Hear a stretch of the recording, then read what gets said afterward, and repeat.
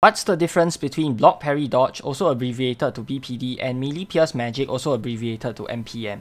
A high enough MPM allows you to completely avoid damage and prevents any effects that apply on hit. You need to have 151 MPM or higher than the monster's attack bonus to guarantee a dodge against the attack. BPD on the other hand allows you to turn hits into glancing blows, which means you only take 10% of the damage dealt. Similar to MPM, it prevents any effects that apply on hit, and you need to have 151 BPD or higher than the monster's attack bonus to guarantee a glancing blow against the attack. It turns critical hits into regular hits and changes the stat used to calculate the critical hit bonus damage to strength instead of intellect. MPM is the superior defense of the two and should be used whenever possible over BPD.